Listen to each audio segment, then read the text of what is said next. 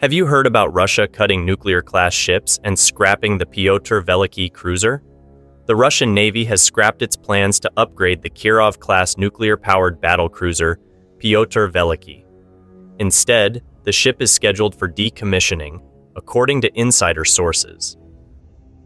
Pyotr Velikyy's fate is changing. This move is the latest in a series of reductions in Russia's surface fleet. Since the Soviet era, Russia has refrained from adding new destroyers or cruisers to its navy, opting instead for smaller frigates and corvettes. This firepower makes the cruiser class the most powerful surface combatant in the world. Several factors may have influenced the decision to reduce the Kirov-class cruiser fleet.